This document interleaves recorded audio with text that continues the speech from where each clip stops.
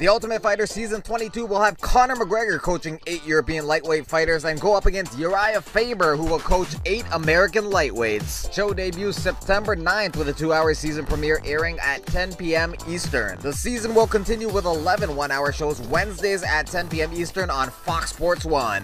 Just to let everybody know, because everybody's probably wondering right now, he will not fight Urijah Faber. These guys are just coaching. You know, the best decision was to get Conor McGregor for the Europeans, and Faber's such a great coach, has an amazing team, and has a lot to offer the U.S. team. Faber coached on Tough 15 versus Dominic Cruz. Both of Faber's students, Michael Chiesa and Alaya Quinta, made it to the finals. Faber is the founder of Team Alpha Male in Sacramento. McGregor won the interim featherweight title at UFC 189. Faber and McGregor got into an altercation just before that event's weigh-ins. You gonna be all right?